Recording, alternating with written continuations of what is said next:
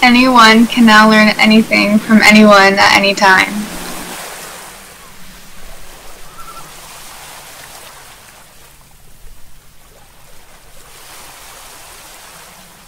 My name is Angela Rivera, and this is my story.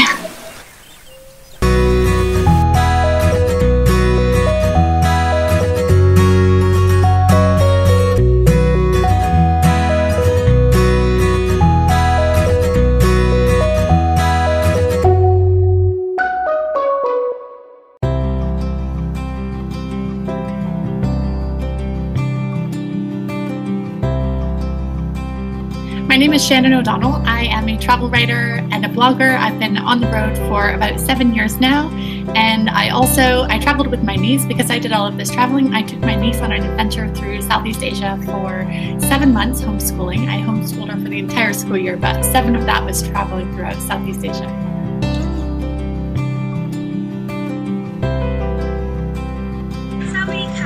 My name is Anna, and I've been living in Chiang Mai, Thailand for 1 month now. Chiang Mai is not the capital of Thailand though. Bangkok is, and it is also the biggest city in Thailand. I was living in Southeast Asia in 2011, and I called home actually on Easter, and my family and I talked about how great the culture and how easy it was. I really enjoyed the Thai culture and the language, and my niece at the time, she was 10. She was going to be 11 soon, and we had talked about the fact that she was transitioning into middle school the following school year, and that it might be a really great opportunity for me to bring her to Asia with me, where I knew the culture. I'd been there for about a year at that point, and perhaps to school her. So at that point I didn't really know what I was getting into, but the idea being to take her to Asia and figure out how we would do her education from there.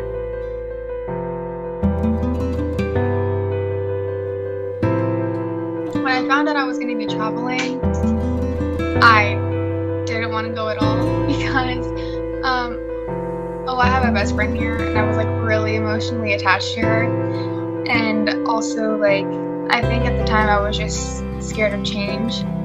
Like I had never been like really even out of Florida before, so I just didn't think like that me going out of a different continent would even be like fathomable. It took her a while to warm up to it. We started homeschooling in August, like when the school year would have started, and we spent about 2 months getting the schooling under our belts before we actually left for Asia. And that whole time she wasn't a super big fan of this idea of schooling from home.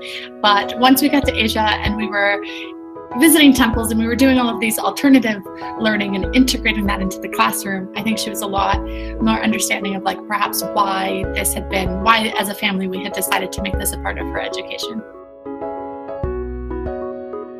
I think my aunt just wanted to give me a different perspective of life, like to show me that Florida and like the family I was raised in isn't all there was to life. Like there's a lot more, and there's a lot more opportunities outside of the place that I was born and raised in, and there's different cultures, different religion, different attitudes people have. Like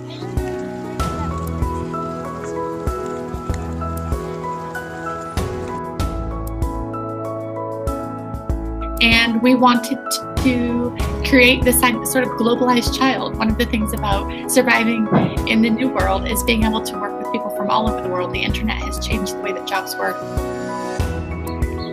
I did a lot of research when I first decided. When as a family we decided I was going to homeschool her, it still fell on me to homeschool her. So there are a lot of communities out there, some secular communities, which was our focus. But in general, as soon as I figured out that the state of Florida has something called Florida Virtual School, FLVS, that was our main goal. So from middle school onward, FLVS lets you take whichever classes you want. You can pick and choose from the core classes to sometimes they even have gym or some of these other electives. And you have a Florida public certified teacher who's teaching the class, and it's completely online. They use Blackboard and Educator inside of their system. And this gave me the confidence. When it comes to homeschooling, because I was like homeschooled online, I mean, definitely you have a lot less of a social life because you're not really with people, you're always like online. But when it comes to like, it was a lot easier because you could go at your own pace, and it made it easy for me to travel because I was always like up and going somewhere.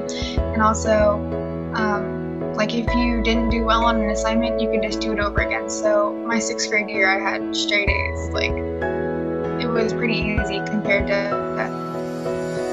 traditional schooling.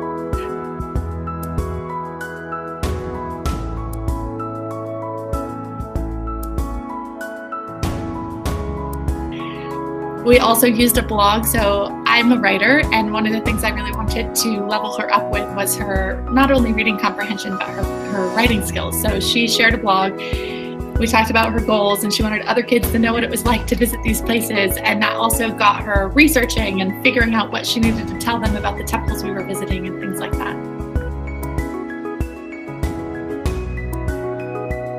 So really, I started it because she had her own, and I was like, oh, well, she's known, like, commonly known for hers, so maybe I should start mine. And also, like, I didn't know a lot of people my age who were on the internet and, like, tracking around traveling, because not many 11-year-olds really get to say that they had the opportunity to travel around, like, Southeast Asia. So, really, I mean, I did it because I wanted people to see my experiences, and I wanted people to know how I saw traveling, and also because, like, I thought that if I took after my aunt, then that would be, like, the coolest thing ever.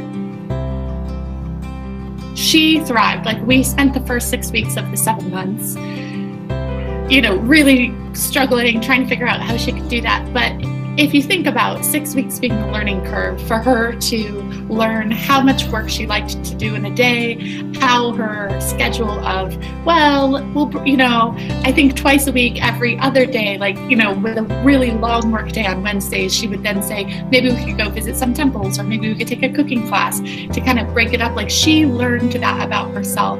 And I think that's pivotal. You know, that's as an adult, a skill we need. And it's not something that I learned myself until later in high school, when they're throwing so much work at you that you just have to sort of figure some of that out. But at 6th grade, she was able to do it, and the learning curve was not huge in the grand scheme of things.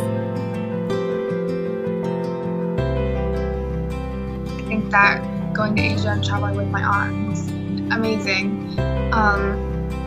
That definitely put me in a place where now, like, my mind is more open, and I'm not really scared. Like, if someone was like, let's go on a plane to Uruguay, I'd be like, let's go right now. So, I mean, definitely it changed my perspective and my mentality. Okay, so I went straight from 5th grade, which is, you know, you have one teacher, you have all the same friends pretty much, kindergarten through 5th grade. So that was really easy. And then since I was homeschooled for 6th grade, I mean, it's like I forgot how to really talk to people. I didn't have a lot in common with people because I had been out of the country for a while. So when I got back to middle school, in 7th grade, I didn't know how to dress. Everyone dressed differently than me. I didn't, like, use the same slang as everybody. Like, a lot of the time people talk, I'd be like, I don't know what you're talking about. I used to literally say, please speak properly, because I don't know what you're saying.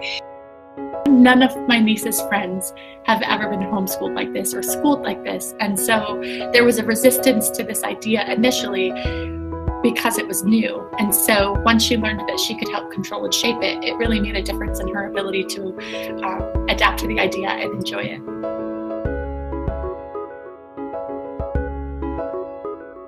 She needed the internet not only for the work she was doing with me, I needed it for my work, but that was sort of the basis. That's how I taught her how to research. I'm really big on using the internet, using all of these resources that we have at our fingertips, not just me showing her where this information is, but teaching her how to find it herself. Like, if she wanted to write about a blog post telling kids about when we were in Myanmar, about, you know, their culture and their major temples, she had to go find the information, and we learned how to vet sources. Without my teachers, no, I wouldn't have been able to accomplish for virtual school because, well, first of all, at the end of every module, like at the end of every lesson, you have to call your teacher. You have to call your teacher, and they give you an oral exam where you're on the phone, and you can have your notes in front of you, or you can have the lesson pulled up in front of you on a computer, and they really test you like 3 to 5 questions about like what you learned and like test questions. No, I wouldn't have been able to accomplish FLVS without teachers for the oral assessment reasons, but also because if I ever didn't understand anything, then I would call it anyway. One of the reasons that I was on board when my family and I talked about this is I think this is preparing students for the way that they're going to have to learn in the future.